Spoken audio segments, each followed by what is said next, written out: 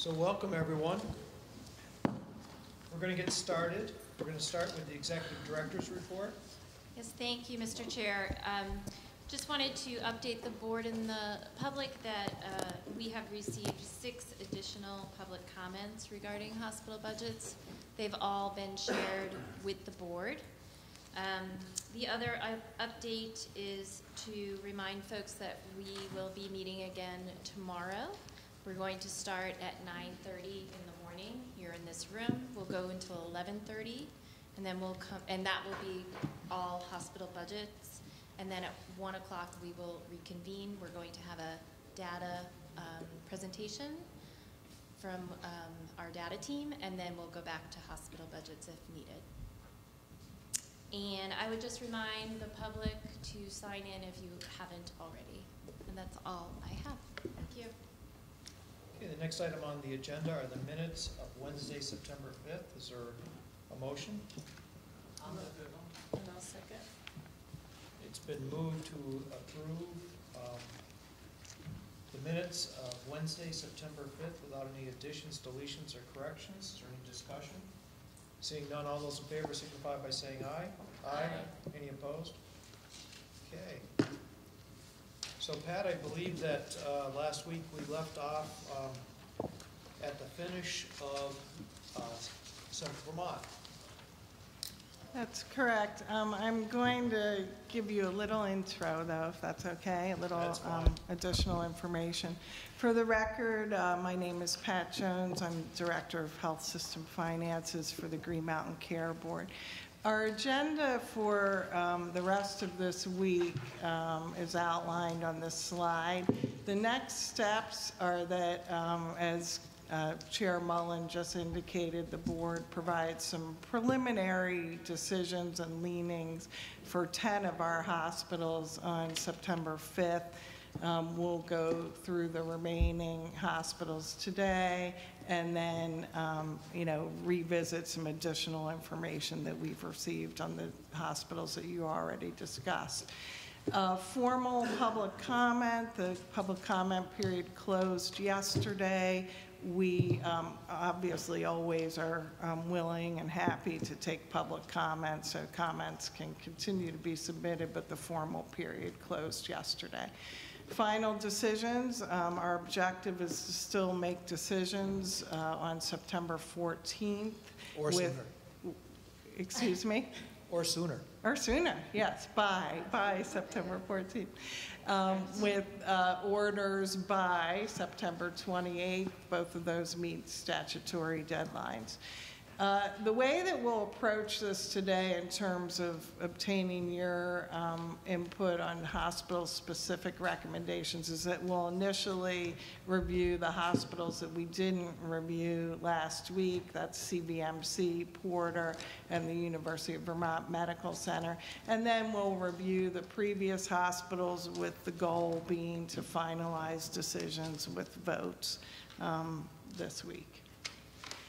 A recap of the work that we've done to date. Just a reminder that the Green Mountain Care Board's fiscal year 19 budget guidance includes a net patient revenue growth target of 2.8%, and then you also approved an allowance of up to 0.4% for approved healthcare reform investments. So the total growth target for MPR from 18 to 19 is up to 3.2%. There is no target in the guidance for commercial rate increases. At the September 5th meeting, you all began discussing the individual hospital budgets. The discussion focused more on commercial rate increases than on MPR growth, but obviously both are related. For most hospitals, board members, we attempted in the PowerPoint that you're going to see today to indicate where there seemed to be at least 3 board members with a particular leaning. But as I think you all will remember, last year last year, it feels like last year, last week, the board members did have a range of reductions, particularly around those requested commercial rate increases. What we've done in the interim is to analyze the impact of those reductions in commercial rate increases on NPR so that we could give you a sense of where NPR is going. And again, what we did was even though what I'm presenting in the PowerPoint is where it seemed like there might be some consensus, we did analyze for the lowest range that a board member recommended, a mid-range, and then the high range. And the high range tends to be what the hospital submitted for NPR and rate requests. For some hospitals, you'll note, I'm going to show you a table in a moment, but that mid-range and high range is the same because the board had sort of a low range and the higher range, but nothing in the middle. And for all of the hospitals, as I mentioned already, the high range numbers reflect what they requested in their budgets for commercial rate increase and NPR growth. The results, high level, the fiscal year 19 budgets as submitted by the hospitals, and again, equivalent to the staff's high range analysis, would result in a system-wide NPR increase of 2.8% if you agree with all the staff recommended adjustments. And most hospitals included healthcare reform investments at that 0.4% allowance. I want to note here that there were 3 adjustments for the UVM Health Network hospitals related to ACO accounting changes that are, the staff believes, and I think you probably will as well, that there's some validity if we want to do apples to apples comparisons from 18 to 19. Those accounting changes should be at least considered. We did not include them in the high range analysis. If we did include those adjustments, that NPR increase would be more like 2.2 to 2.3%. So I just want to call that out. Without the accounting adjustments, the mid-range board member proposals would result in a system-wide NPR increase of 2.5%. And similarly, without the accounting adjustments, the low range would result in a system-wide NPR increase of 2%. So from a system-wide perspective, all of the options, high range, mid-range, low range, would result in an NPR increase that's below that 2.8% plus healthcare reform investment growth target that was in the 19 budget guidance. Obviously, it varies by individual hospital. This is a table that shows a summary of the staff analysis. So it shows what the low range rate is for each of the hospitals, what that translates into in terms of a low range NPR. It shows the mid-range rate and the mid-range NPR, and then the high range rate and the high range NPR, as well as the NPR as submitted with all adjustments, including those that the staff isn't recommending that we make. And so the 3 hospitals in that last column that vary are Porter. The accounting adjustment would take them from a 4.5% NPR growth rate down to a 3.2%.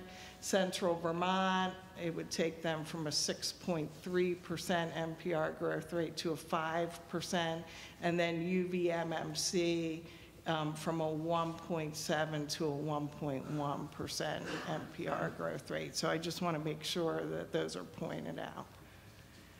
And just to speak a little more to the ACO-related accounting, I've asked Kelly Thoreau, my colleague, she's sort of our hospital budget team expert all things ACO accounting, and so we wanted to let her have a chance to just go into a little more depth on those.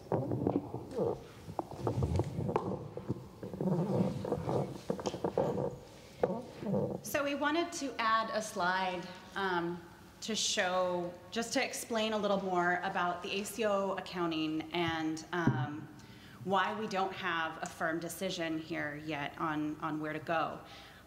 Accounting for fixed prospective payments, ACO accounting participation fees, and the ACO-related downside risk is new in the accounting world. There are not ACO-specific FASB guidelines yet, and auditors and accountants do not yet have consensus as to how to reserve for risk and account for the ACO-related expenses and revenues. During the FY19, Federal Accounting Standards Board. So during the 19 budget process, GMCB staff requested information from hospitals on how they are currently accounting for these expenses and revenues, as well as the risk. And of course, we got various answers from hospitals. I think there were only a couple who accounted for revenues and expenses in a similar way. Everyone was doing things differently. After the FY19 budgets have been approved, our plan is to convene interested parties to develop standardized guidance for ACO accounting. And that information will be included in the 2020 budget guidance. So we really do have an apples to apples comparison, and we can make that decision in a thoughtful way, getting input from everyone who deals with this every day. So due to the current uncertainty and the variation in reporting, GMCB staff recommends that the board consider potential adjustments to NPR growth calculations as factors in decision-making for affected hospitals, but not make formal adjustments this year. Because our fear is that if we do have them adjust it formally within the system and we decide something different, then we'll be in the same place making adjustment to adjustment to adjustment. But it should be a consideration in your decision today. Kelly, can I just clarify though? Sure. For the UVM network adjustments where we have it in two different places, one place in 18 and one place in 19, I think we need to reconcile that it will be one way or the other so that we're consistent apples to apples. Otherwise, our NPR rates and things like that we're comparing to, will definitely not be accurate. So we may choose to say it's not going to be the way UVM has done it right now and put into expenses, and we'll just reflect it up, as a reduction in NPR, like most all the other hospitals we believe are doing, at least that part. The risk reserve is a separate issue. Otherwise, we'll be reporting numbers that I think won't make sense. And that could also be true for other hospitals as well, which is our concern here, is if we have UVM, Porter, and CVMC change where they're reporting and don't specify to other hospitals exactly where that needs to happen now, right after decisions, then we're still coming from a different point for various hospitals. Are there 8? I don't think any of the other hospitals, I think they're consistent year over year to each year on how they're doing it. Here we have a complete disconnect. They're doing it one way in 18, a different way in 19, whereas other hospitals are doing it the same way year over year. I'm just saying it will not reflect the correct NPR change if we take it as entered into our system right now. I can check that, but there may be one other hospital, 1 or 2, who did make an adjustment. They just didn't highlight it in the same way that UVM did. Okay. And Lori.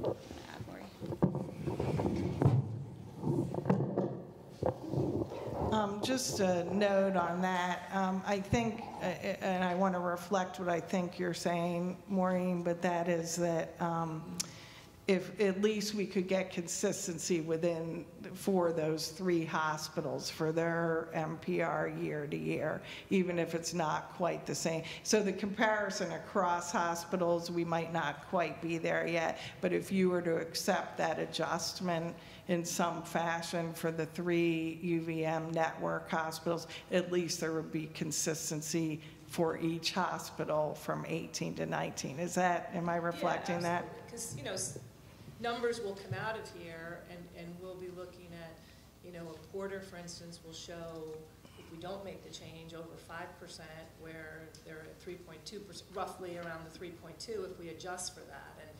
And, I just want to make sure, it is consistent. But, we can take that offline. Yeah, and I'll just note for everybody that the request from the UVM Health Network hospitals was to adjust the fiscal year 18 base, so that we would have that comparability between 18 and 19 when looking at growth over time. I think our struggle is that the best way to do this, but that was the request from the hospitals, was to adjust that 18 base. I understand that, and that may be the way they're going to report it and that they need to for their auditors, but I'm not trying to simplify it, but it's moving money from expenses to reduce NPR. We can do it to 19 as well. I mean, it can be done either way. How they need to report it for auditors can be different for how we report it collectively, but if it's consistent, it'll make more sense. I just think it's going to haunt us. It's going to haunt us anyway, but it's going to haunt us later if we, have different numbers and we say, well, in total, the whole group is coming out at X, but it's really different if you just make this one shift. So. Yep, understood. And so we will let you all make that decision, and we can go back and do calculations based on that. So as Chair Mullen indicated, we had gotten partway through the Central Vermont Medical Center discussion at our last meeting. Not much is new on this slide, except that the staff had a chance to go back and look more carefully at the dermatology provider transfer request. And we are now recommending that $250,525 be approved as an adjustment to the 18 base, because that transfer is a replacement of an independent dermatologist who retired. So we are recommending that dermatology transfer be approved.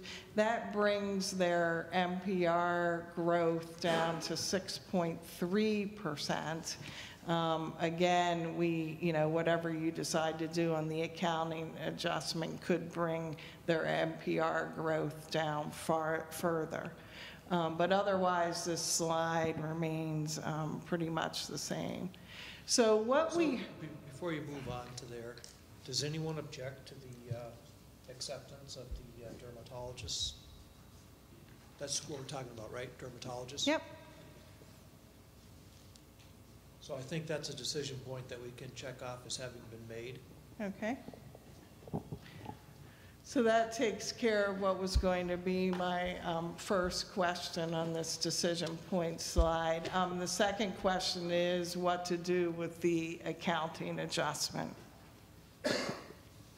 So I'll just jump in on that. From my perspective, quite frankly, I don't have the accounting expertise to know the right way to deal with the adjustment, so I don't really have a strong feeling about that. What I do have a strong feeling about is not having an inflated NPR because of an accounting change. I agree with that too, and I'm wondering if the solution is not just adjusting 18 to reflect this accounting change, so that it's 18 to 19 reflects the same way of looking at, and we have a real apples-to-apples comparison. Yeah, I mean, I would defer to Maureen on that. I think the other way to do it, if the staff is not sure exactly how to adjust 18, would be to go with the right, if you will, NPR, and then indicate in the order that we'll make that adjustment sort of after, like somewhere mid-year or something like that, so that things can get trued up in whatever way the stakeholder group figures out, but that we're not necessarily rushing it and doing it and changing it twice. I actually like that proposal because I think that this is going to take some time to figure out, but at the end of the day, everything has to be apples to apples, and it may require, and it may not require, but I'm just saying it may require two different treatments for accounting purposes. One is for the accounting for the board, and one is for the accounting for the purposes of financial statements.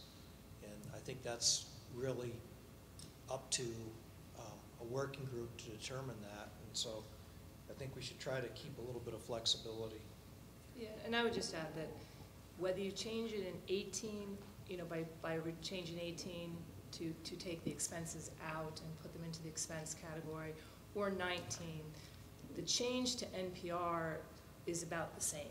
It doesn't, dramatically change. The exact change percentage-wise is pretty close. The only difference, I would say, is the majority of all the hospitals except the new VM network, and maybe there's some adjustments elsewhere, Kelly, that I haven't seen, are doing, what they did in 18, what UVM did in 18, they're carrying that forward into 19. That's why I've been saying to do it to 19, but the actual percentage change is about the same either way. So, I think we can go back and look at what's best. I mean, some of the issues may be the history and things like that, because the network hasn't changed, restated 18 to revise all their numbers in 18 the way they're rolling through. So, we also have to figure out how this is going to be represented through history, because we look at our charts, and if all of a sudden we're going to be going back, and every time if we don't restate the history, we'll be making those changes too, and it's not that done. So it's, net of it is, either way should come up with the same overall impact, marginally. It might be like 0.1% difference or something. It's not significant. Okay. And we can try and do those calculations for you for tomorrow, if that's helpful. Another all-nighter, Pat? Hope not. No more 2:30 emails. Okay. So healthcare reform investments, you all agreed at the last meeting that you were leaning to accept the staff recommendation on those, which is to accept the 0.4% healthcare reform investments. Is everyone good with that? Okay, let's chalk that one off as being finished. NPR growth rate, again, it's 5% with the acquisition and the ACO accounting adjustments, 6.3% just with the acquisition or transfer adjustments. I will note that in the projections, the fiscal year 18 projections that CBMC was submitted with their 19 budget, they were running a little ahead, or a fair amount ahead of their 18 budget. That's actually leveled out since then. We got updated projections in their presentation at the budget hearings, and so that's sort of leveled out so that their 18 projections are now running very close to their 18 budget, so I just wanted to note that. The options here are to accept the NPR growth rate or reduce it. I will note, since the board has shown quite a bit of interest in commercial rates during this process, if the commercial rate was decreased, it would lead to a 5.7% NPR growth rate with just the transfer acquisition adjustments, and a 4.4% NPR growth rate with the accounting change.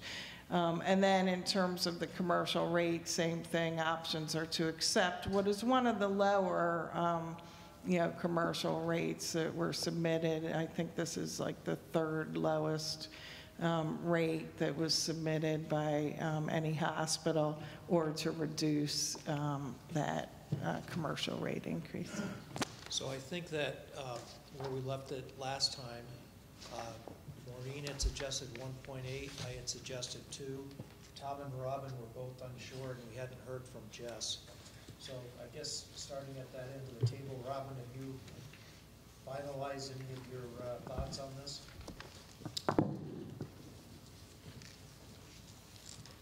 I don't know if I would say final, but I will tell you kind of my pros and cons list. So,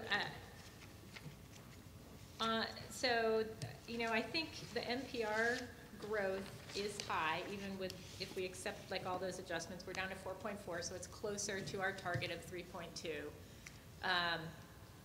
And our guidance does stress the NPR as the target.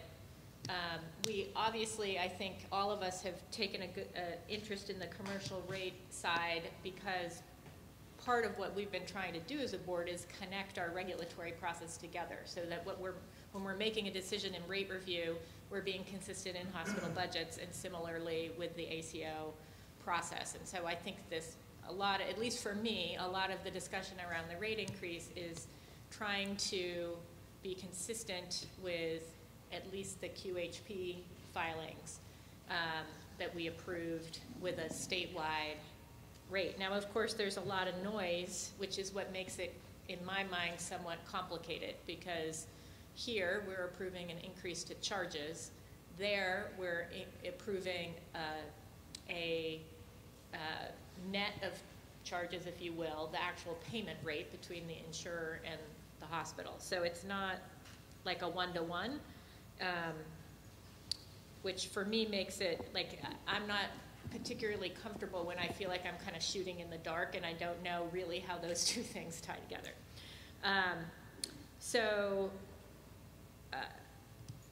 However, like, reducing the commercial rate is one way to also reduce the NPR. So, and I guess one other thing I would say is that I do think that for the hospitals that are all in on the all-payer model and taking a leadership role, that they do need to be able to make investments beyond, they need to be able to make operational investments to change the way they're doing business if they're going to be successful under that new model. And I don't know where that exactly, like, influences me in terms of a number per se, but it's just an important consideration for me, because I think we're talking about year 2 of the model coming up in 2019, so we're still very early days. So I guess where I sort of land with this is I do want to see the NPR growth rate come down, and I'm still struggling with whether we just bring that down and be clear in our order that we did direct the carriers to try and negotiate below, and then leave it to sort of the private market to determine whether the rate comes down, or actually reduce the rate. So I know that's wishy-washy, but that's where I am. Hey, Tom, how about you? Well, I'm kind of following Maureen's lead on this, if she's still where she was at the last meeting. And I could support the 1.8% as a rate increase and adjust the NPR according to that. I get to that point by kind of looking at their overall total margin and assuming that the rate was reduced to 1.8%, that would have an effect on their margin, obviously. But it would take, to replace that margin through efficiencies of 1.5% to replace it totally, and would still leave their expense growth at 5.1%, which is high.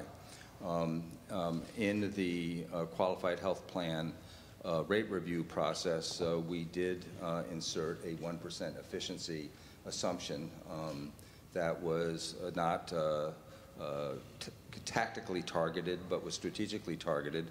And given that for Central Vermont Hospital, given their large budget and the fact that they're looking for a $3.3 million increase in commercial revenue and $2.8 million in Medicaid and another 1.4 million in Medicare, it just seems that we're pushing the envelope slightly to reduce our NPR, but do it in a way that this hospital could manage to it.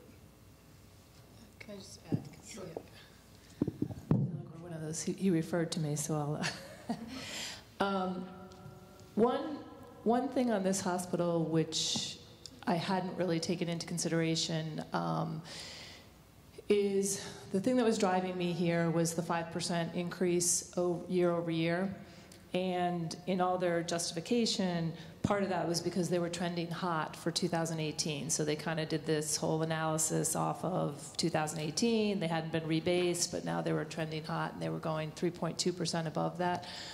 I wonder if, since they're now back to their original budget for 2018 in their presentation, I wonder if the 5% still holds, if there really are still 5% above, and if in fact that may have changed. So that may be one consideration on the 3.2. One other thing I just want to get on the record from my perspective. My point of view on the insurance rates and what we did with the insurance rates, I'm not looking to force this process into that number and I say that because I look at them independently and they're timed at a different time. And I know there can be a disconnect, whether it's higher or lower, and that will have to be adjusted.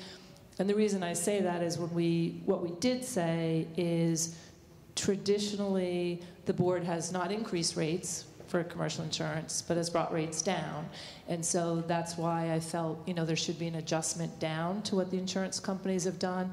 But I think it would be unfair to the hospital process if we said we are now forcing to that before we even saw the hospital. So I'm not trying to force to a number. At the end of the day, it will be what it is in the hospital budgets, and it will be something different in the exchange rates, and that will catch up and reconcile down the road in the next year.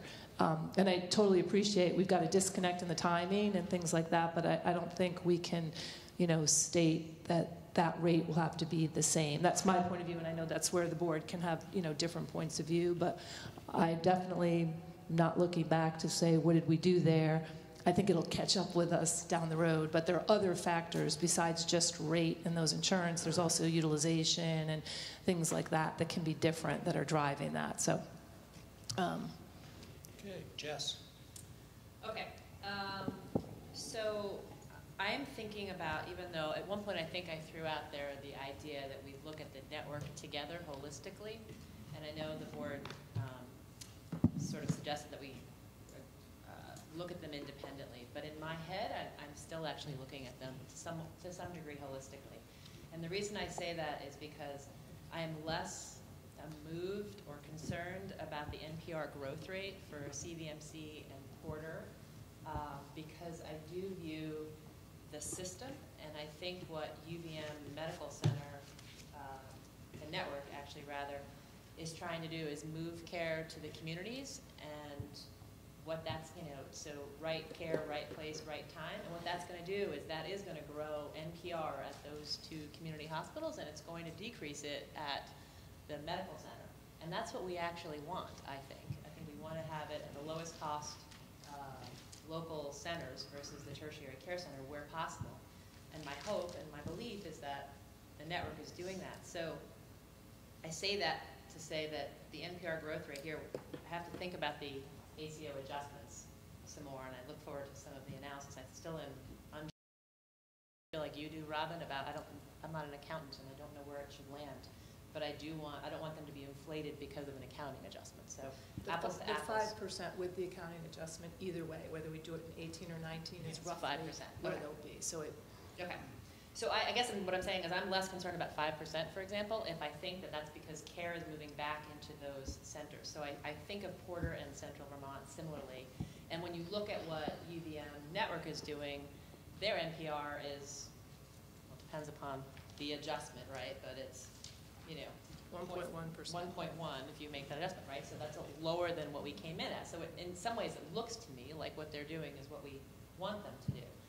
So holistically, I would say that if I think about it that way, then I'm less concerned about the the NPR here at these two other hospitals. When I look at their days cash on hand, 112, that's below the state average. You know, and I think there's some, concern there. We'd like to see that higher, some reserves, particularly since they are in the all-payer model. I hear you, Robin, on that. There needs to be some room for investments to ensure success of that model. They're on all three.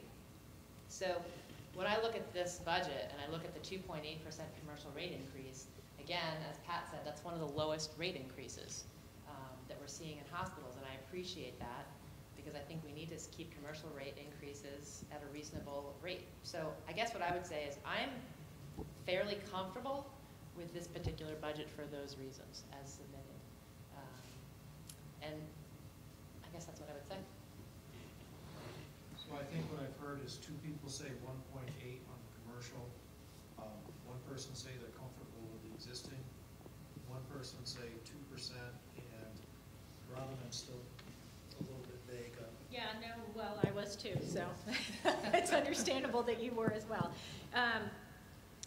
I think, it really helps me to have everybody's perspective and be able to actually talk about it, which we obviously can't do before we get in this room. So I appreciate the ability to do that here.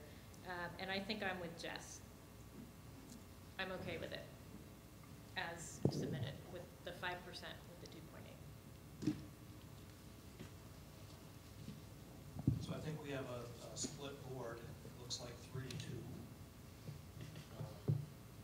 But the three are unanimous on the number. Does somebody want to make any type of a motion?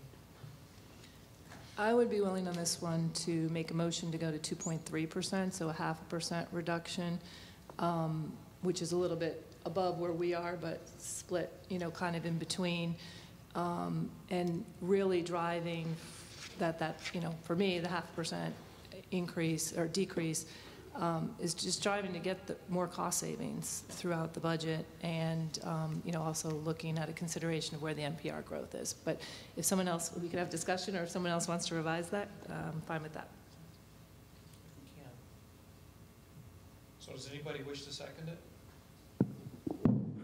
I'll second it. I do have one question here, that the 1% estimated value of 1% commercial rate increase is $674,000. So if we're doing 0.5%, we're looking at a $300,000 plus. Correct. I mean, so that's the dollar value here. That's correct.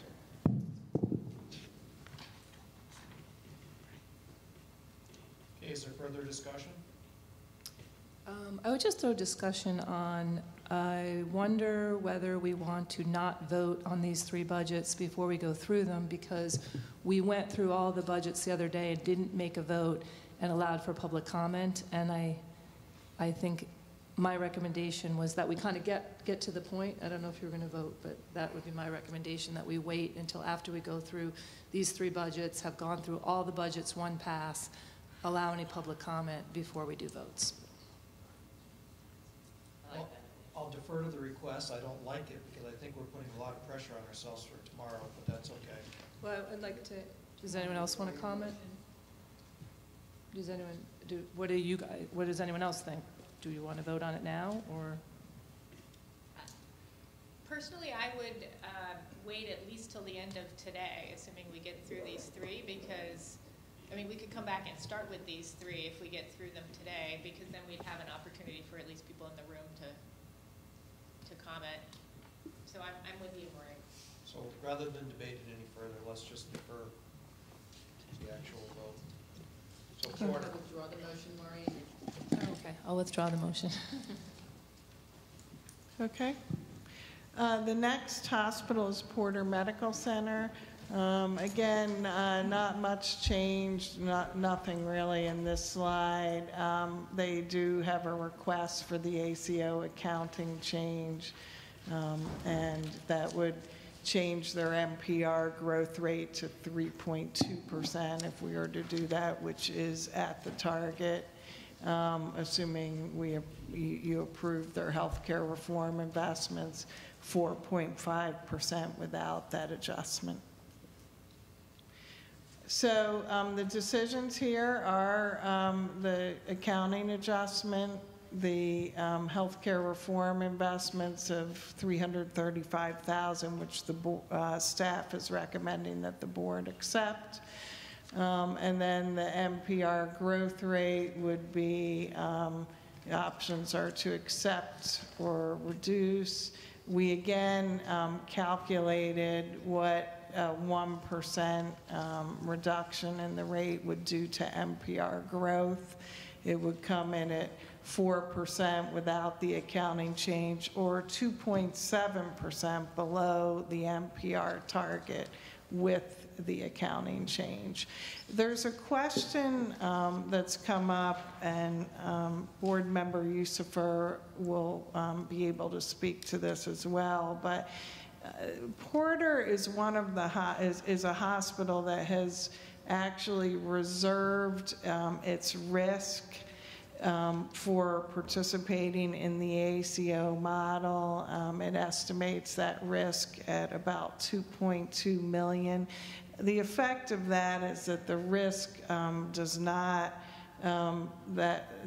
show up in NPR, so the NPR rate is lower than it would be if they treated those reserves for risk differently in an accounting sense.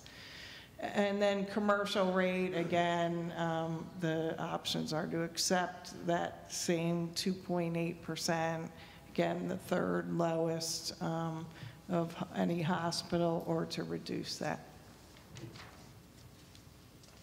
Yeah, I'll just add and I've been trying to work with Porter to try to figure out, what the best way.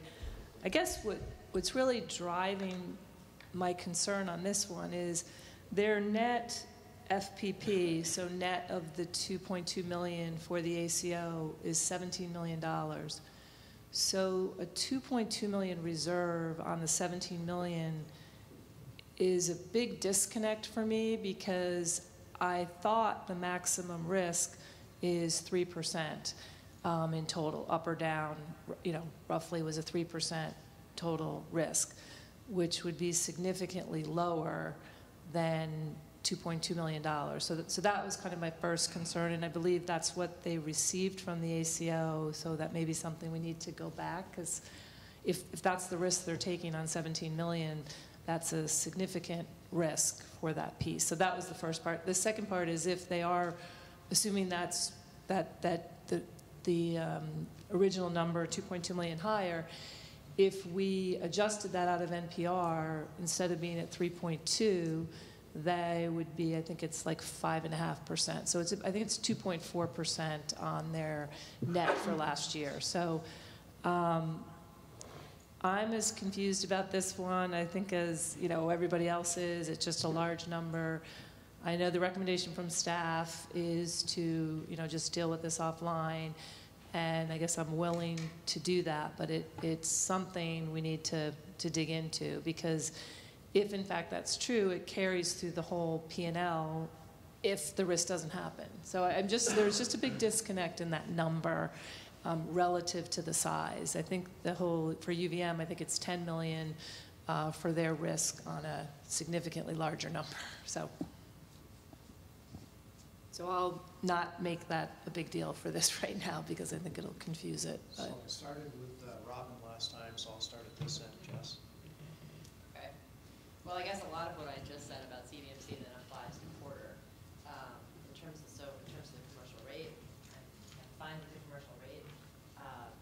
I think my questions are related to how to deal with the ACO accounting piece. So I don't have an answer for that, because I don't know. You just described how that risk, where it should be booked, the reserve should be booked, and I'll be totally honest, this is confusing to me. Yeah, and just to clarify, this has two things. One, it has that they put the expenses down, that would get them to the 3.2. Right. And then the other is we've said we didn't want hospitals reserving for risk.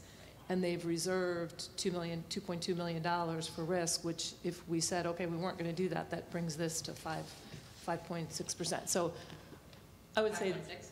yeah, I think it's about 2.4%. It's 2.2 million on 80-something million, so it's over 2%. I mean, one of the things last year when this came up, and one of the hospitals tried to reserve for risk and then asked for a very large commercial rate increase to cover that, we did not approve that because in some ways we thought, we shouldn't be putting on the backs of commercial ratepayers the risk. But here, the commercial rate increase is only 2.8%, so it feels different to me, but I'm not sure what to do about the accounting piece of it. So I don't have, I was big like Robin. Maybe that happens when you're first. So, what are you thinking, Maureen? You don't want to know. Okay, this one, I have a little bit different take on just the rate. In 2017, we rebased Porter for 2018 and did not make any adjustments, for the future. In 2018 versus their budget, and I know this isn't final right now, and I do think operating profit and income comes into play. I know there's been some notification, maybe it shouldn't, but they had a budget of losing $200,000, and they're making $5.4 million. Part of that certainly could be synergies through the system and that they're benefiting from UVM and things like that. So part of it could be accounting. But, for 2018, they're going to be, above what their budget was for top line by $7 million and for bottom line by $5.4 million. So I don't have a right answer, or, what I'm kind of throwing out there, do we jump ahead of that at all? Their 1% of rate increase is worth about $400,000. If I just were looking, at that, I could see being a zero here, which would be about, $1 million reduction, really going from the significant overage in the prior year. So I know that's pretty extreme, but it's really looking at it more to say, at what point do we say, hey, you need to kind of give back to the system because you're increasing your profits significantly. And it's tough because that is a good thing to do. And then when you go to 19, they're going back down to 3.3 million. So instead of being at the 5.4 million in operating profit, they're going down to 3.3 million, which again kind of tied to me that they were about $2 million over, change going down, that they had that excess in the current year. So I know I throw that as kind of extreme, but that's what I at least want to throw out and why. So it's really related to, coming in much higher, not doing anything in 2017, because the alternative is when we wait until the end of 2018 is over, and we could make adjustments then, but then, then it's much harder to get into the system, and we can't, we've heard from the insurance companies, we're not changing rates midstream, so we don't get the benefit of it. So that's where I am. Tom? So this is one of budgets where cumulatively, to me, little things add up to big things over time. And I go back to when we worked on the commercial rates and was able to get a fairly close look at the impact of rates, insurance rates on people that don't get any assistance, whether it's premium assistance or cost-sharing assistance. And, those folks are facing double-digit premiums in order to afford insurance. So here, I see that Porter has been very disciplined on their expense side with a run rate since 2015 of 2.7%. I note, and I don't understand, admittedly so, but I note that in terms of their total requested increase 5.3 million of it comes from commercial insurers.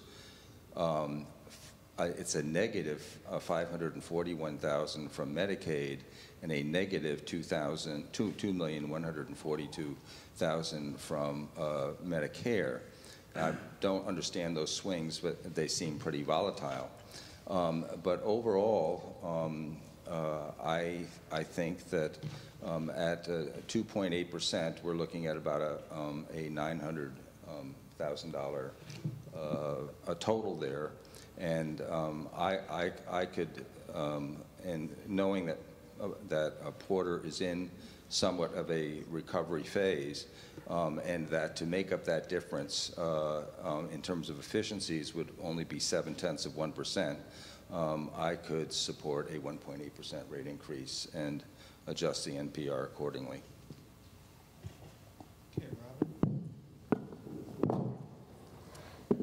So I would, let me start with the reserve issue. So my inclination on the reserve issue would be also to add that to the to-do list and figure out a consistent way to do it, with the caveat that for me there could be a difference between a critical access hospital and other hospital types because of their reimbursement methodology from Medicare. And quite frankly, I don't understand how the ACO FPP and the critical access designation interact in terms of the cost accounting and settlement process. So I think we need to look at that to really understand whether and how those things interplay, because that could potentially, I can see a world where Medicare would still do the CAW reconciliation in some way that could claw back some money that was paid in the FPP, at which point it would make sense to reserve for that as a small critical access hospital. I don't know if that's accurate or not, just to be frank, but that's something that to me needs to be sorted out in order to make a rational decision about it. So for me, so I would kind of just punt that, quite frankly, and not worry about it this year, because we also don't necessarily know or haven't collected all the information consistently with the other hospitals. So with that aside, I would probably just stick with the 3.2% NPR and the 2.8% rate increase because it's consistent with our guidance. Okay.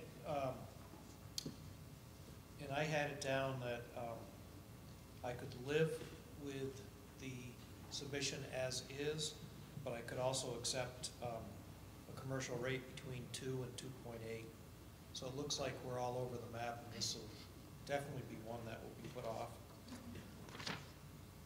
So at least you have those ranges, I guess. Just one other question for you all. Do you wish to accept the healthcare reform investments? I do. Yes. Okay. Yes. Can I just say one other thing to Maureen's point? I appreciate wanting to try and, if somebody's running hot in their projection, trying to true that up in real time. I think that makes logical sense to me. I'm not sure it's necessarily entirely consistent with our enforcement guidance that we've put out there. Like if we wanted to do that in lieu of then an enforcement process later on, I think we'd want to be clear about that in our guidance. Yeah, I'd also just add, if in fact the $2 million is in there for reserve and is dropping all the way to the bottom line, they would be at, a little over $5 million as well, which is about 7%, 8%. So running hot there. Yep. And I'd also, just to comment on within guidance, we only gave guidance for NPR, and we gave the 2.8.4 to get to the 3.2, and we didn't give guidance for rate increases, but we talked or cost savings, which was another thing. But I don't go with just if we're at a 3.2, that's okay, because we have hospitals that could put in a 10 or 15% rate increase to get to a 3.2. They could put a significant rate increase, get to the 3.2, and they're living within. So that's just my point of view on, I think they're separate, and we can look at them separately. But I do appreciate that they are within guidance of the 3.2x the moving part of the risk of the ACL. But And I agree with you. I don't think like we're constrained, but I do think in this particular case for me, it's the leadership around the ACO model, needing to really tackle operational change and those sorts of factors that also influence my thoughts.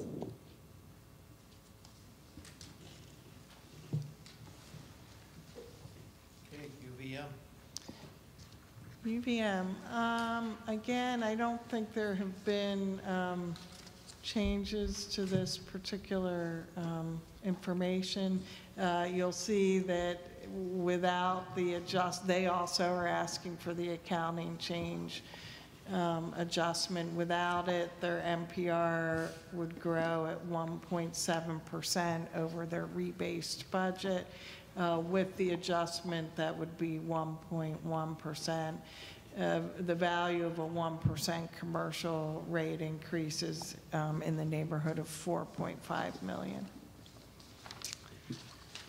So again, the staff suggested that the accounting adjustment be considered as a factor. I'm taking from the last two hospitals that you would like to adjust the growth rate according to the accounting adjustment.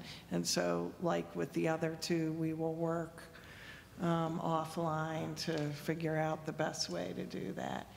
Healthcare reform investments, we are recommending, they put in 8.6 million worth of healthcare reform investments. Their 0.4% allowance is $5 million, and we're recommending that you accept that. Does anybody on the board object to accepting the $5 million? No. The NPR growth rate, again, you can see they're well below the target, regardless of whether the adjustment is made or not. 1.7% without the adjustment, 1.1% with the adjustment. Your options there to accept or reduce that NPR growth rate. The calculation here is that if the rate is reduced to 3%, their NPR growth rate without the accounting adjustment would fall to 1.3%. The commercial rate increase that they've requested is 4%.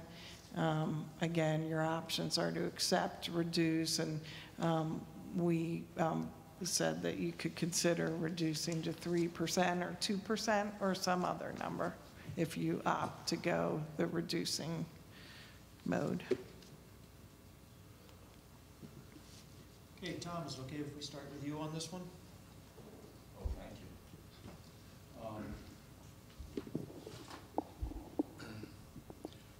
So on this one, I just, again, want to, I won't repeat myself once again after this, but I just want to emphasize that this process to me has a lot to do with kind of the real-time, living in the moment cost shift.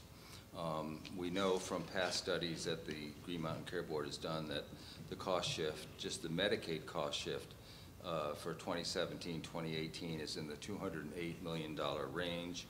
And so in this exercise, if we add up the total requests, NPR requests of the hospitals, it comes to about $80 million.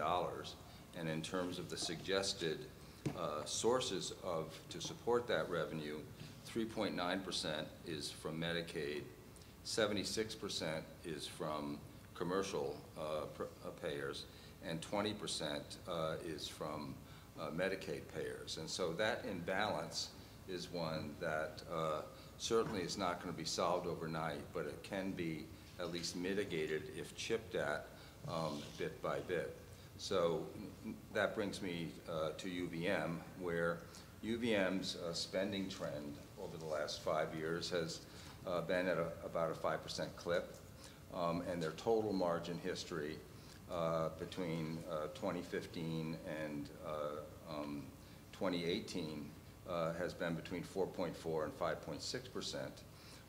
And, you know, they obviously were running hot on revenues in 2017, and they were re-benchmarked. In terms of the source to support their requested increase, 18 million is from commercial.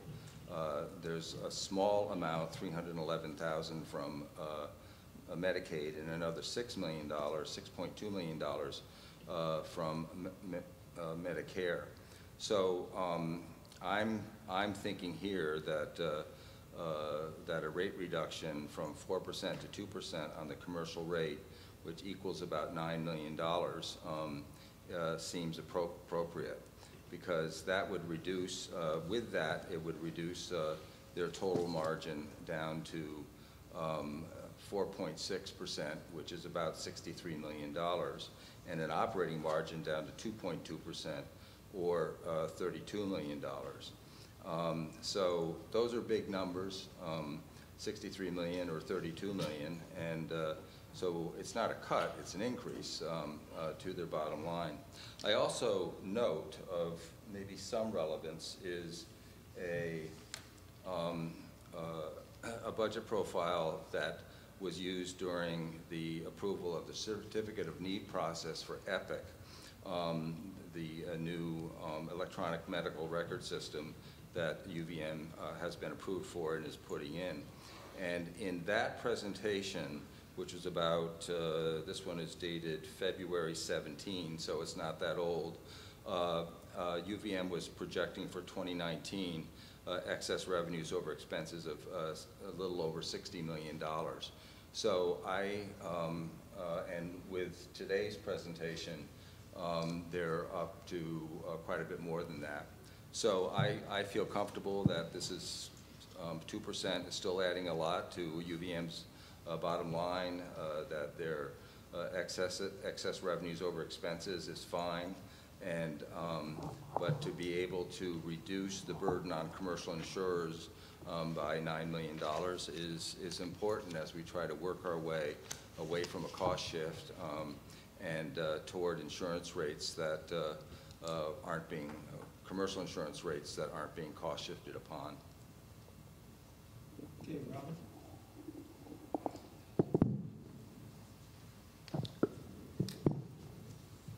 So I think where I am is I would do a rate increase. I think I'd be more inclined to do 3%. I mean, rate decrease, sorry. I approve a 3% as opposed to a 2%, but I'm interested in listening to the discussion. Again, for me, a big factor is leadership in the ACO and moving forward with that, following through on the operational change of shifting services to the communities, as Jess had mentioned earlier, and I guess those are really the two biggest factors for me. Okay, Maureen? Sure. So when I look at you know, the budgets here, I've pushed back a couple times already on the top line, and I know I have gotten some response from UVM, but I question that they're going to be able to keep a 1.1% increase. So I just want to put that out there again. There's not been a great history of meeting the budgets. The budgets have been exceeded for the past 4 years, budget to budget, pretty significantly.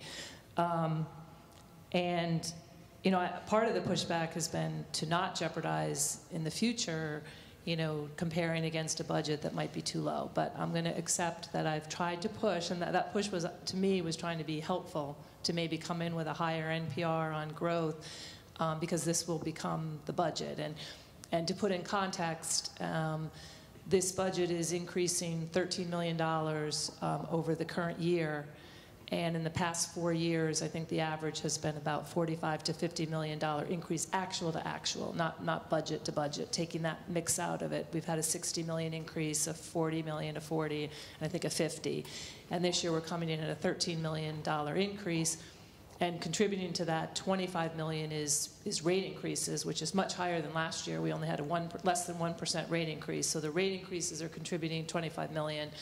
But I'm not going to beat that again. I think we'll revisit it when actuals come in. I'm not trying to root against them. I'm trying to say I really think you're going to come in higher. And I understand it's pushing to the cost shift and all that. But it does factor into my rate discussion, which I'm coming in around 2 to 2.8% for a rate, and if I were at the high side of 2.8, it's kind of saying that's what we've done. That's what we've requested for Porter and for CVMC, saying that's medical inflation. I also know that everything mixes in together. So we're not supposed to be increasing rate for Epic or Miller, and we probably could isolate those out and say, well, that's not what's is really what the rate's for, but it all kind of comes into one place. And I could say some of the rate request is for those things. The expense increases have been significant and higher increases than the top line. And I really want, the 2%, when I go there, that's the lowest hospital we've had come in as a rate increase. And I really want UVM to be the leader there and to be, leading with that. And there's been a lot of discussion about, salaries and salary increases. And I'm not going to get into the weeds of saying salary and salary increases. But, when you take a 3% increase and then you have some adjustments elsewhere, a 3% increase on the salaries, I think you're talking about roughly a $600 million base. So, could there be some savings there? Other people aren't getting 3% increase. I'm not telling you where to do it, but, I think we're not seeing people coming in and saying the rest of as I think Kevin pointed out last week, the last 2 years, the state of Vermont, which has got to be one of the largest employers, has been 1.7 every year. So although we like to think 3% is the rate and all the hospitals use that, I'm saying I don't know that is the rate. So, I'm just pushing back to saying, we've got to look to UVM to be making cost saves, making reductions, and, I see pushing down to a 2 or a 2.8, and also want to kind of get the elephant out of the room that, yes, there was a presentation months ago that said a 0% rate increase, but that's before we had put the $21 million, towards the mental health. So I just want to get out, we understand you guys came in and said 0, and that 0 wasn't going to be, really up for grabs anymore, because of the amount that's going to the mental health. I understand what Robin's saying about not fast forwarding. I think when we rebase the 2018 budgets, thing I think the board could have done better is maybe given some direction to say we're taking action on 2017, here's what was over, but we're also increasing your 2018 by 40 million well into your budget cycle. So you would have expected your expenses would not have trended as high, and we would have seen some more profits there that could have then be used for future rate reduction. And we're only seeing about a $3 million change. I'm not saying that's, from your budget was 50 million. You're now coming in at 53.5 for non-operating income before non-operating revenue, yet on an increase to the top line of over 40 million and really large increases in other operating expense, some of which is the ACO adjustment, but going from 396 to 410, salaries on top line going up, $20 million. So I just think, and bad debt and free care going up 10 million. I pointed some of these out before. I think when you have a year where you're really increasing the top line, you also may be able to shore up some reserves. So that's really why I'm looking, between a range of the 2 to 2.8. Okay, Jess. Okay, thank you. So I will echo some of the sentiments I've heard earlier. I will note that UVM was just rebased. I will note the appreciation I have for their leadership in the ACO and Robin's point about the need for some operational flexibility. They're also backstopping some risk. I think something nobody's noted is that we do have, long waits for some specialties, so UVM does need to have some flexibility in increasing access to some areas. We need to consider that as well. I do also hear Maureen's point about the history of budget excesses, in the range of $40 to $50 million, so I share your concern about a $13 million increase, and really, is that achievable? And so I do worry a little bit to some extent about what are the utilization projections, really, are they realistic? Because with a 4% commercial rate increase, I'm concerned about the underlying utilization projections. I do appreciate that. I think what UVM is trying to do is push some of the utilization down to PMC and CVMC, but I don't know if this is realistic. So where I come in at is I think the 4% commercial rate ask is too high. I do think that there are some cost savings that could be achieved that would therefore not warrant a 4% commercial rate increase. I'll just name one right off the top. Asking for $2 million in the marketing line when history shows that over the last few years they've spent $500,000. That, to me, that's $1.5 million right there that they don't need in their expense line. But I do think there's probably some other cost savings that could be incurred to reduce that need for that ask. So I land between 2 and 2.8. I think the 2.8 for me was, again, thinking holistically about the whole system. The other hospitals have asked for, in their network, have asked for 2.8. But I could go down to 2. I think going below 2, I think would impede some of the progress that they need to make in backstopping risk in the ACO, the leadership in the ACO, and solving some of the access issues in some of the specialty areas. So, but let me add one more thing. I do think that the other thing that influences my decision is they, as Tom said, they have very healthy margins. I mean, I think they can afford a rate cut, and I think, days cash on hand at 192 days, total margin of 5.1%. I think that they can afford the rate cut more than commercial rate payers can afford the rate increase. So on my end, my thinking was similar to Maureen's in the historical NPR growth, in that I wasn't going to recommend a cut to NPR, but I do think that the commercial rate has to be cut, and I was at approximately 2.5%. So I think that gives you quite a bit to chew on there. Looks like 2, 3, 2 to 2.8 was mentioned twice, and 2.5. So. Okay. So at this point, I'm going to open it up to public comment on the 3 hospitals that were just discussed, since we've already taken public comment on the others after the discussion last week. Yes, Jennifer. And please say your name and town. Sure. My name is Jennifer Bertrand from Middlebury, Vermont. I'm the Chief Financial Officer for the Medical Center. I did want to say that our goal during our budget process was to abide by the Green Mountain Care Board's guidelines, to give back to our community and our patients by investing in much needed services and by reducing prices to our patients, all while trying to keep our head above water as we make the transition to value-based care and healthcare reform. We were very transparent and straightforward with our budget. And I do want to address just a couple of items for today's discussion. One being the reserve discussion. And I strongly advocate for critical access hospitals to have a reserve and the latitude to put up a risk reserve. And for all the reasons I outlined in the letter that we submitted during the public comment period. And really due to the complexities of the critical access reimbursement, especially as it pertains to Medicare. There's quite a bit of volatility there that we need to take into account when we look at this in the future. And we're more than willing to work with the board as we have already to actually do that for the future of the all-payer model. Secondly, I do want to say that this is the second year that we've submitted the lowest rate increase in over a 10-year period. And with that, we self-imposed that lower rate increase, and that's really just to cover inflationary factors.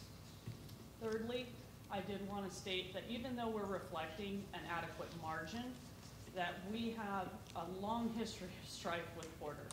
And it has been finally, that we're reaching a level of sustainability to where we can reinvest in critical capital needs and services that we've been deferring for years. So I just ask that the board please consider this as you make your decision to approve our budget. Thank you. Thank you, Jennifer. Other public comment? Dale. Should You're gonna have to speak up, Dale. Sorry. She got at something that I have been thinking about. I find these complicated. And I guess hospital budgets are supposed to be complicated. And I find the process complicated in that it doesn't seem to, it's supposed to be standardized. Yeah, every hospital is so different in its circumstances, it doesn't work. That's one feeling I get, and maybe it's just too complicated, I'm not understanding. But most of the things that you're looking at to use in regulations are what I call dependent variables. They're the end result of a whole lot of something that determines that. And isn't that which determines this more about what you're trying to regulate or what you might not be trying to regulate? And that's where I get really confused is if you're trying to get the investments, as she mentioned, having to do with what you're going to offer as a service, you have to be careful in what you're limiting. And that's where I get really confused. One of the many places is, how can I do that through NPR and know for sure I've got a good outcome? And sometimes I'm looking at, I've got a rebase and things like that. Well, I have a 10-year trend, and every single year is going to be very unique. So I'm just saying this does get confusing to try to, and I've listened to all of you, and you have very different opinions on which I like the diversity, but you have very different opinions. I actually think there's more common ground than I would have imagined. So, you know, I think that you've hit on something really important, Dale, is that each and every hospital is a different story, and that's why you can't use a cookie cutter approach. And I hope that that's not what we're trying to do. Yeah. This is not a question, just a comment. And again, speak up. I'm way behind on how this is all going together, but I cannot fathom how you can have guidelines on commercial rates without factoring in the payer mix for the given hospital. Doesn't make any sense to me at all. Number two, I do not understand what you are capping is the NPR, and you get the NPR number you want. Okay, and I think that you risk regulatory overreach if you start trying to climb inside the budget and then start moving individual pieces of it. I think you'll end up in a real mess. I predict it. That's just a comment. Oh, appreciate it, Ian. Anyone else? Yes, Mark. Mark Stanislaus. I'm first going to comment for the University of Vermont Medical Center. University of Vermont Medical Center is the hospital's only tertiary care facility. It is the state's only safety net hospital. There are two significant CON projects that are being engaged in. There's one that is just barely being finished, which is the Mills Building, and the next one is EPIC. And everyone knows the challenges that if you read any articles on EPIC, the pressures that puts on hospitals. So I would just ask that you be sensitive to that as you go through this decision-making process. Okay, the other thing that I would like to speak to is on the 4% Commercial Rate Act. That has zero cost shift passed along to the commercial payers. What wasn't talked about today was their budgeted margin compared to prior years' budgets is lower. So some of that cost savings is already built in, and they lowered their margin to account for part of that cost shift. So within that 4% ask, which I would argue is only a 3% effective increase because of the timing difference, that just covers normal inflation, if we look at your guidance of normal inflation of the 2.8%. So I think that's very important to get out there.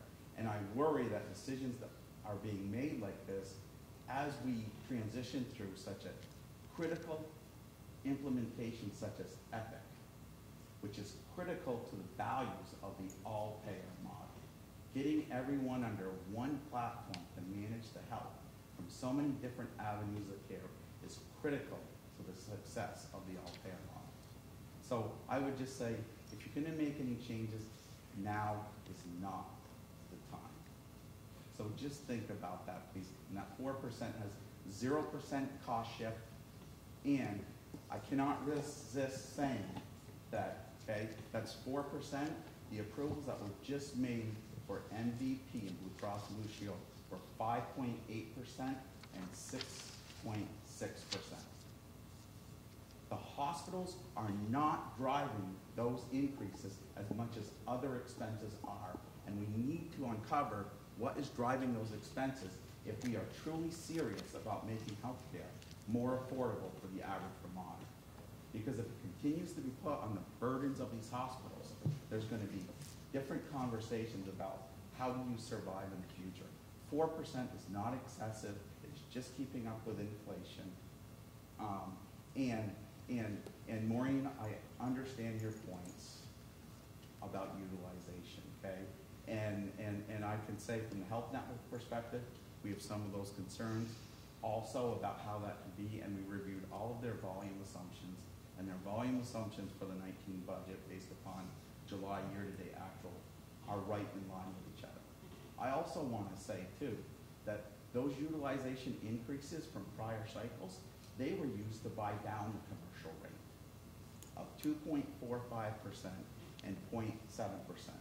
So the first year that those increases aren't in there to that level, the University of Vermont Medical Center only asked for normalized inflation. And I think to say healthcare inflation at 2.8 to 3%, wherever you fall, that's normalized in my mind. You could argue over a 0.2% here and there, but I just want to get those statements out there because that is critical. And so my next comments are coming on behalf of the University of Vermont Health Network, okay? The University of Vermont Health Network is all in for the all-payer model. That is the pathway to making healthcare more affordable for Vermonters, okay? We are all in. And it's important that the decisions in this budget process are consistent with those values there, because it's a delicate balance between all of that together. So I just ask you to be mindful of that. And I would ask you to think out loud and speculate. If all of the commercial business was all in on the all-payer model and that fixed growth factor was there of 3.5% on rates, what would those commercial rate increases be coming in at versus what the final approvals were? The all-payer model is the pathway. That's what the state of Vermont has jumped on board with. That's what I believe the Green Mountain Care Board has signed off, and the University of Vermont Health Network is all in. So, and then the last thing is the structure of the budget, review process. There's been a discipline for many years for which these hospitals have worked under, in my opinion, okay? And in that process is what I can attest to, at least the hospitals under the health network take seriously when they submit their budget. And it just seems in this cycle there's a little bit of varying from that process. There was no gamesmanship in this process. The medical center came in at 1.1% after the accounting change. Nothing was bumped up. I would argue that every 1% of commercial, rate, that draws. So if you just take it down to 1%, 3, that brings that growth down to 0.7%. 0.7%. So I just ask you to be mindful of that, and it's important to have discipline to the process. And that's all I have to say for today. Jess. I just want to make a quick comment. First of all, I very much appreciate your comments, and particularly the all-in of the network. You mentioned the QHP filing and the rates that were approved. I just want to mention to you that the unit cost increases assumed in those filings for UVM Medical Center was 0%. So that's the underlying assumption that went into the actuarial analysis that led to the unit cost trend. So, and that was based on the suggestion back in January or February that there would be a 0% commercial rate ask in the fiscal year 19 budgets. Again, before the mental health change, enforcement action. But so that's the assumption that's actually made by the carriers. So when we go to if we were to go to 4%, it would be to some degree problematic for what we've already approved in the QHP filing. So I disagree to some extent to Maureen's keep these two things completely separate, because I do think we made some decisions in the QHP filings that we have to now at least take into account to some degree in what we do with these hospital budgets. So that's just what I wanted to say, because you did bring up the QHP approved rates. And it's a 0% underlying that rate filing. Yes? Or, I really don't want to get into a public debate, but go ahead, Mark. Actually, I would just say in any actuarial analysis, there's a range. And there's a range in all of those assumptions too. But I would say if they assume the 0%, I'm even questioning more why their rates are so high. Pharmacy trend. Yeah, so. Well, it's more than that. But Federal taxes. It's a lot of different things, but we're not going to get into that today. Is there anyone else who would like to make a public comment? Okay. Seeing none, Pat, if we could begin with Grace Cottage and move forward and see if we might actually be able to make some decision points. Sure. I've asked Lori to present the first few hospitals that you reviewed last week. So Grace Cottage, this slide, we didn't change anything from last week. The hospital is coming in at a proposed budget of $19,292,581. This would be an NPR growth of 3.5%, and they didn't have any health reform investments, and they are not participating in the ACO for 2018. They are requesting a rate of 3.2%. Based on last week, we understood that you accepted their 3.5% growth, and we, based on our recommendations, and their 3.2% rate increase based on our recommendations.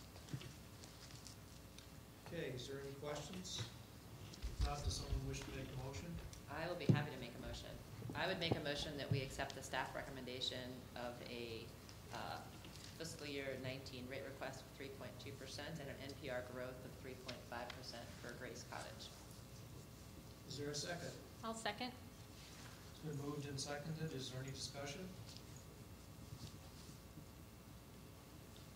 If not, all those in favor of the motion signify by saying aye. Aye. Any opposed? Thank One you. down and 13 down. Okay. That was the hard one, I heard. Smile yet? Mount Scottney, on the slide, there is no changes. They are participating in the ACO for 2019. We had a request for information about their NPR change, how much of that might have been for New Hampshire, and they said that their NPR change is mostly New Hampshire patients that are factoring the change in the increase.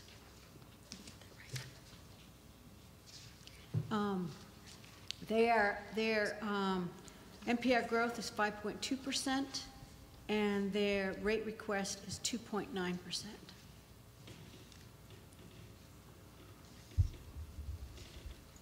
Okay, are there any questions of staff on Mount Scottney? Does anyone wish to make a motion? I'll make a motion on Mount Scottney. I move we accept the staff recommendation recommendations of an NPR growth of 5.2 and a commercial rate increase of 2.9. I'll second. Throw in the healthcare reform investments to confirm it as well. And accepting the allowance of the 0.4% for healthcare reform investments. Is there a second? Second. Discussion on Montescutney? The only discussion I'd throw out is the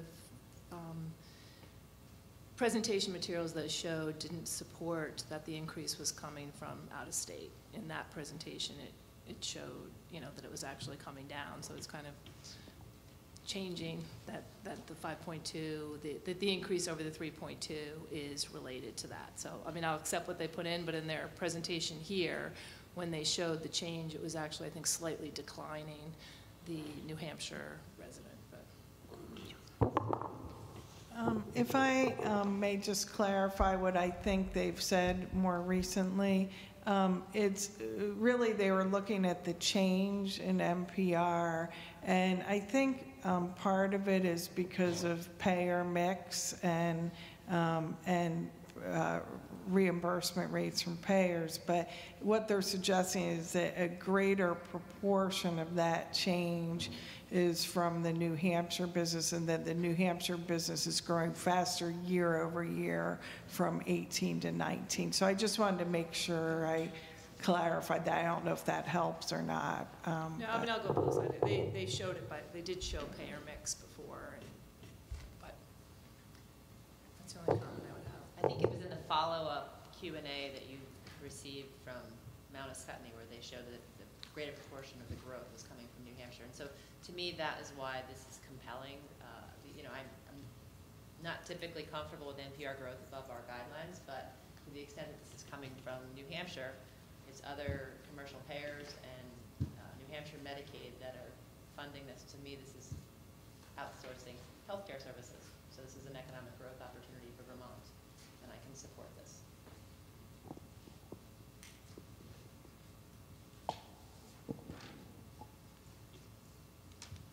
Any other discussion? If not, all in favor of the motion signify by saying aye. Aye. Aye. Any opposed?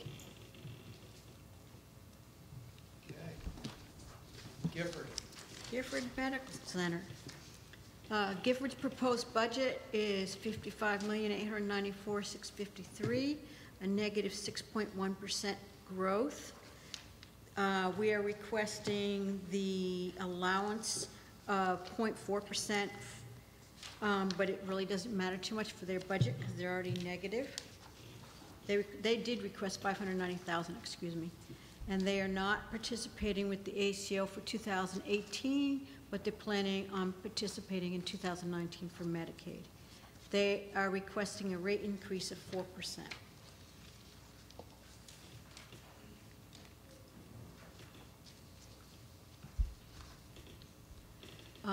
As of last week, you agreed to the healthcare reform investments, and we are waiting for what you would like for the NPR growth. We had an estimate of negative 6.8% if you go with a reduced rate of 3%, and a negative 7.4% NPR growth rate if you do a reduced rate of to 2%. They have hired a few surgeon and practitioners to increase their productivity, and they have implemented their EMR this year.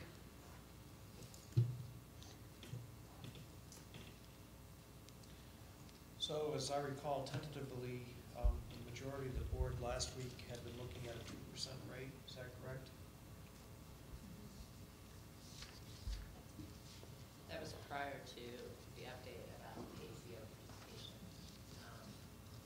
So I'll jump in here for a second. So my concern about the rate request, I think I was the one who led this conversation, was that Gifford's rates are already very, very high. Their charges are already very, very high relative to all other hospitals in the state. Their total cost of care tends to be an outlier as well. So my concern with allowing, commercial rate increase of 4% when the hospitals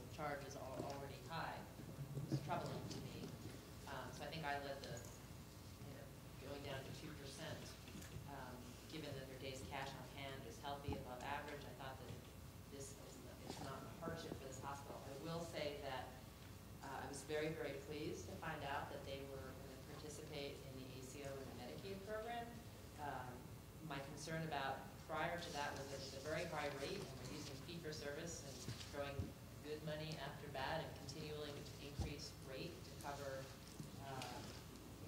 perhaps what could be high expenses in the underlying business model of the hospital. My view has somewhat changed a little bit. I could, given that they are starting to move into the all-payer model and starting to participate, I could accept the staff recommendation with a 3%, give them some flexibility to make the operational changes that is going to be needed to shift from fee-for-service to fixed payments, but I will caution and say that I'm still concerned about their charges, and this is a hospital that we need to keep an eye on what their charges are. I guess is what I would say to that. And I would throw in, I was also at 2%, potentially adjusting it to 2.5%,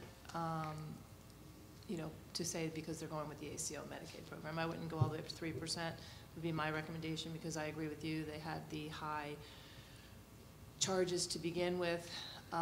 This is another one where it will be a challenge for them, though, I think, to make their NPR growth year over year, because it's really a 10% growth to where they're trending.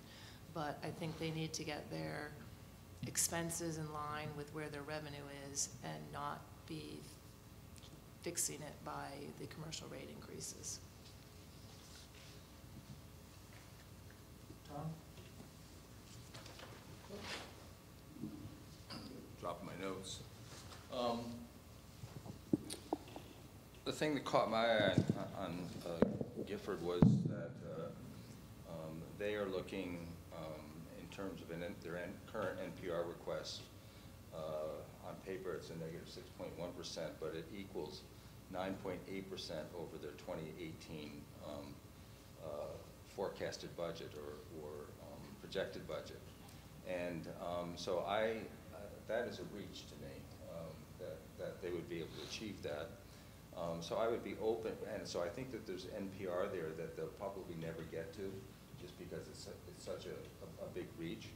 So I thought about reducing the NPR by about 1.1 million to 54.8 million, which falls to the margin of our budget review process, that if they do happen to achieve the full 9.8% increase when we're here next spring, that's within the margin that we don't re-benchmark, but hospitals can live with that extra revenue. So it's not a substantive proposal necessarily, but I could live with a $1.1 million reduction in their NPR, which puts them within that 2% guardrail that we have when we consider re-benchmarking.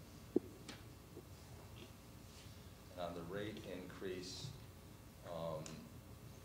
I'd be open to lowering it to 2 to 3%, but I do want to keep in mind that their 2018, that their request for 2019 is lower than their 2018 budget. So it's not like they are adding to the commercial burden statewide. They are asking for less than they asked for last year, or were approved for last year. Robin? I would also reduce the commercial rate as for the same reasons that Jess had described relating to the total cost of care and the current level of charges. And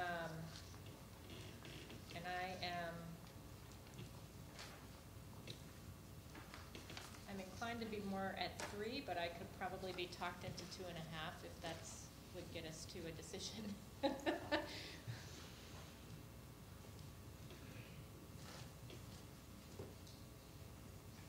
So I believe that we're probably somewhere in that 2.5 to 3 range at the end of the day. Does anybody want to make a motion? Where were you sitting? I'm comfortable with that range.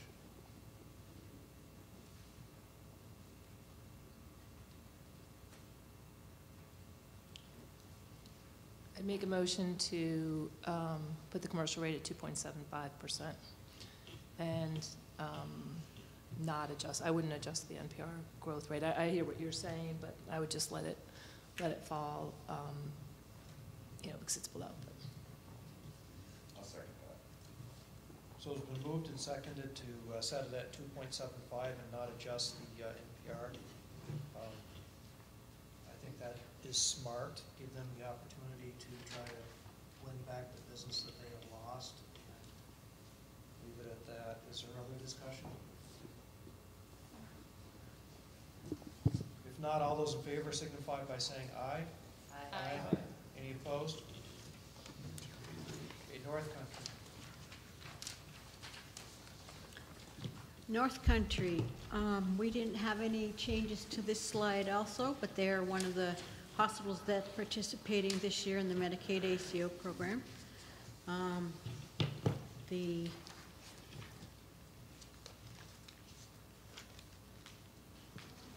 Last week, the board accepted their HCR investments, healthcare reform investments,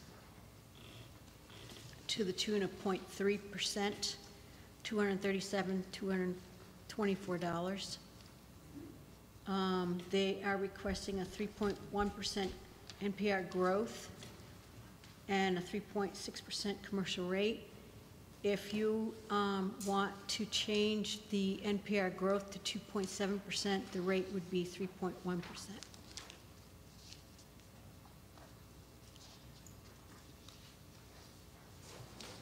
Would you mind if I jump in on North Country, Kevin? Sure, go ahead, Robin.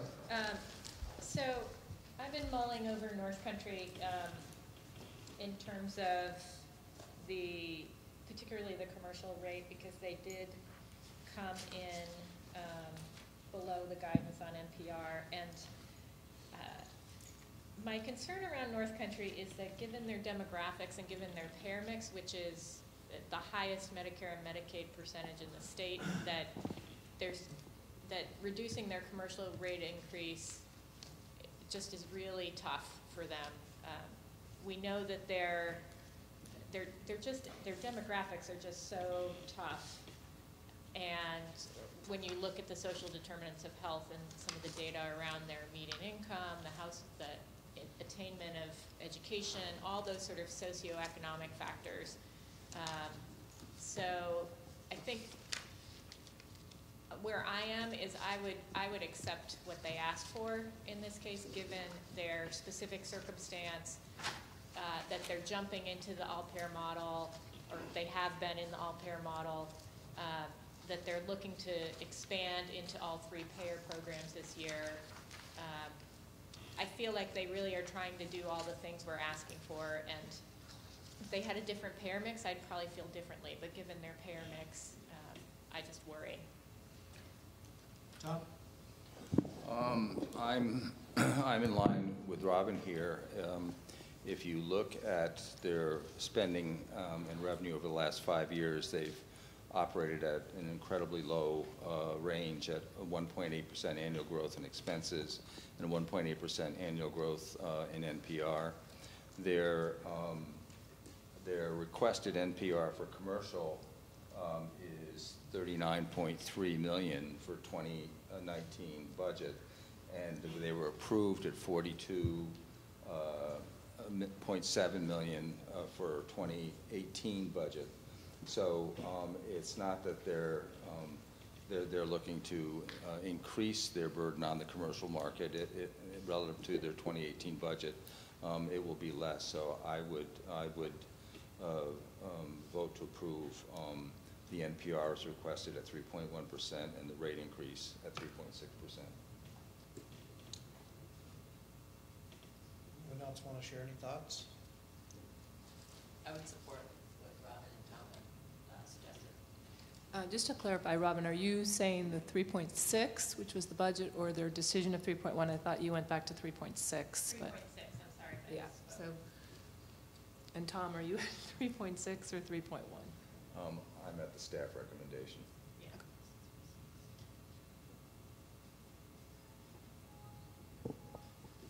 Which was 3.6.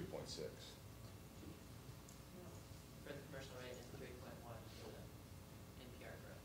Correct. So it's a little bit higher than I had hoped for, but I certainly could live with that, given the demographics and their commitment to the all-payer model. Can I make a motion? Somebody should. I will make a motion that we accept the staff recommendation with an NPR growth rate for North Country Hospital of 3.1% and a commercial rate increase of 3.6%, and we accept the Thank you. healthcare reform investments I'll second it. of $379,840. And I heard a second from Tom. Is there any further discussion? If not, all those in favor signify by saying aye. Aye. Any opposed? Okay, Southwestern Vermont.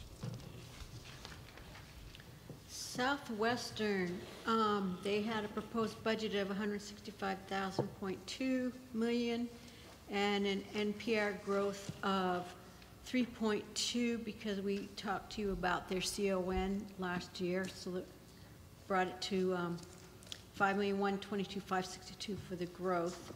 And they have health reform investments of 1.7 and the allowance is 637,990. They are participating in the Medicaid ACO program for 2018 and their rate request is 3.2%. We have your, excuse me. You accepted their healthcare reform investments last week and the CON that was approved last year. And they are asking for 3.2% NPR growth, a 3.2% commercial rate increase. If you were to reduce the rate to 3%, the NPR growth would be 3.1%. Okay, and again, just because those votes last week were all tentative, if anybody does make a motion, if they could include those into that motion. Discussion on Southwestern. Anybody wish to offer any comments or a motion? Sure, I do. I had the recommendation of a 2% was my recommendation for the rate increase. Really driven a couple things. One, for the services that they're increasing rates under the current, they're increasing by 5%. So they had certain service areas, I think it was in office visits and some of the medical supplies where they were 0. The rest of the services were going up by 5%. So what my recommendation was, if we allowed those to be 3%, because it was only on, I think, 67% of their services, that would generate a 2% commercial rate increase. You know, they definitely have one of the stronger both operating margins and, you know, balance sheets. When you consider their parent, you know, they manage it well, and I just think that, you know, having 5% and across a lot of the services was too high. So that's why I put in, you know, a 2% rate.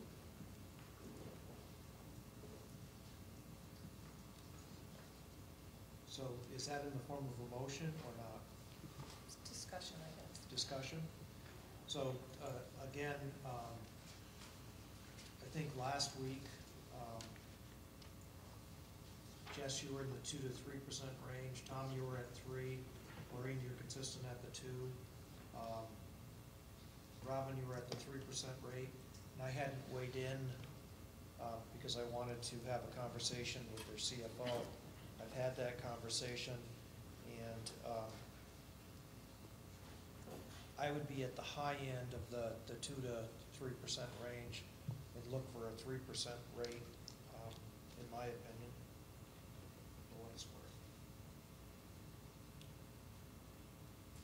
Does anybody wish to make any type of a motion? If not, we can put it off till tomorrow. I'll make a motion and see how it flies. Okay. All right. So I can support a commercial rate increase of 3% with the associated NPR growth that would follow with that. I'll leave it up to the staff to do the math there. Can you also throw in the adjustments and the HCR investment? With the adjustment for the CON for the dental clinic and approval of the health Robin had made the point last week that we wanted to be explicit that we were not approving the IT conversion dollars, even though I know that exceeds then the 0.4%. We wanted to send a message that that is not qualify as health reform investments. Is there a second? Okay, discussion. Yeah, I would just want to add that my point of view on any of these, when we reduce the rate, if they are below the, if they're 3.2% in this case, I wouldn't reduce their NPR to 3.1. I totally understand if you just roll, they can if they want to. I totally understand if we just take the commercial, it gets them to the 3.1. My thinking is on all these, nobody's that good at forecasting. Budgets are obsolete day one. When we look at the misses every year, they range from 2% below to 2% above. Very few hit. And so it's really just more giving them the flexibility if we reduce a rate, commercial rate, that should they desire, they can keep within the NPR. Because I just think nobody, to knock them 3.1. So I think what I've heard Maureen suggest is a friendly amendment to keep the NPR at 3.2. Would you accept that friendly amendment? I would. Would the seconder accept it? Yes. Okay. So is there any further discussion on Southwestern? If not, all those in favor signify by saying aye. Aye. Any opposed? I'll say aye. I know which one I'm going to say. Let the record note it was unanimous, reluctantly. Rutland Regional. Rutland Regional. This slide really didn't change didn't change from last week. We want to make sure that the board is aware that at their presentation, they did come in with a revised NPR growth of 3.1% and a rate request of 2.6%. So I'll be happy to make a motion again that we accept the staff recommendation with an NPR growth rate of 3.1% with a commercial rate increase of 2.6%. Accept the health care reform investments of $1,012,440. Is there a second? I'll second. It's been seconded by Robin. Is there any discussion? Good discussion. In my class, when a cell phone goes off, I get to answer it. It wasn't a call and I'm on mute, so I have no idea. Okay, is there any discussion on Rutland? Kevin, could you repeat that? I was shuffling papers over here and I didn't. So the motion was to approve Rutland Regional with a commercial rate increase of 2.6% with an NPR growth of 3.1, a healthcare reform investment of $1,012,440. Okay. Any discussion? If not, all those in favor of the motion signify by saying aye. Aye. Aye. Any opposed? Copley. Copley. Nothing new in terms of their request here, NPR growth of 5.9%, rate request an increase of 7.9%. They, at this point, are not participating in ACO programs for 18. We don't know if they're planning to in 19 yet. So last week, when you all discussed Copley, the focus was again on that rate increase, and we heard ranges from 4 to 5%. So we had the preliminary decision as right in the middle, a rate of 4.5%. There was also discussion of requiring the hospital to come before the board quarterly for budget review because of concerns about their budget, days cash on hand, and so forth. Healthcare reform investments, they requested $66,351 worth, which translates into 0.1%. of their 18 MPR. So that would make their MPR growth target, if we went by our guidance, 2.9%. We do recommend that those be accepted, and your preliminary decision last week was to do so. If the rate were decreased, the rate increase was reduced to 4.5%, that would translate, if you also applied it to their MPR, to an estimated MPR growth rate of 3.9%. Okay, are there questions of staff? Is there discussion? Yeah, a little on discussion on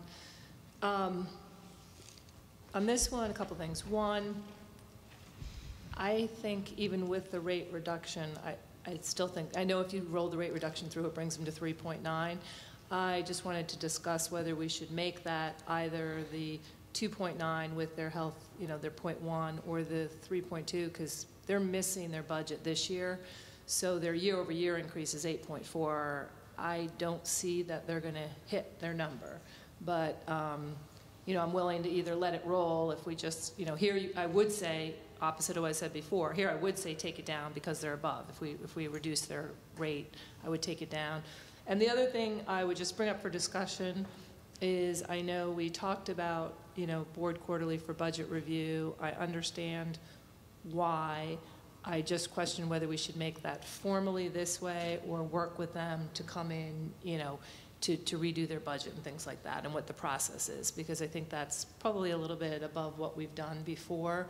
And certainly they're going to have to accept what we give for a rate increase and the NPR, so they're going to have to revise their numbers to get there.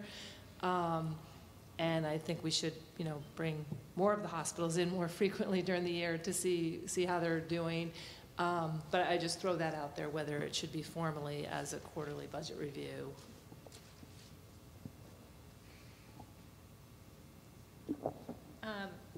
Just on those thoughts, I'm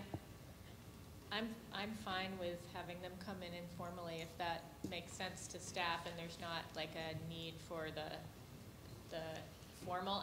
For me, the formal piece of it was more related to the fact that their days cash is pretty low and they seem, they're just, this whole budget is just a hard budget. But I don't have a strong feeling about that one way or the other, and I like your suggestion of reducing the NPR so it's more in line with our guidance. So I'm not in favor of really formal hearings. Informally, I think we do have to track this hospital very carefully.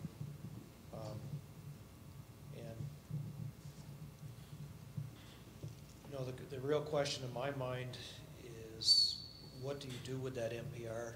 Because the healthcare reform investment is only 0.1.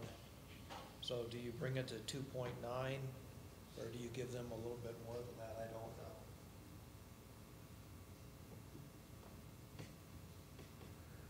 Is there anybody that wishes to make a motion on this one?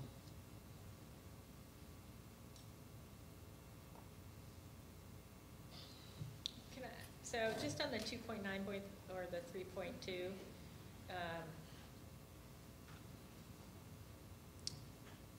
I guess maybe I'm just the softie here, but I guess I would probably give them the 3.2, even though that is technically above what they should be getting at 2.9, with the 4.5% rate decrease. So I think I could go there. I could go, quite frankly, with either one. I do think getting them more in line on the NPR is important. Do you want to make that a motion? Sure. Then we'll see what happens. So I believe what I've heard is Robin's motion was to allow for a commercial rate increase of 4.5%, set the NPR growth rate at 3.2%, and accept the healthcare reform investment of $66,351. Is there a second? I'll second that. Been moved and seconded. Is there any further discussion on this?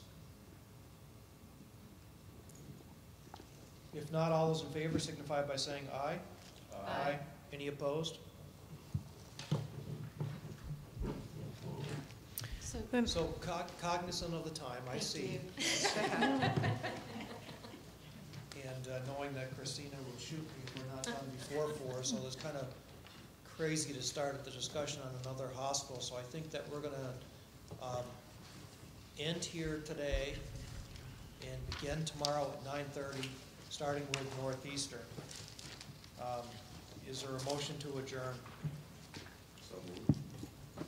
It's been moved and seconded to adjourn. All those in favor signify by saying aye. Aye. Any opposed?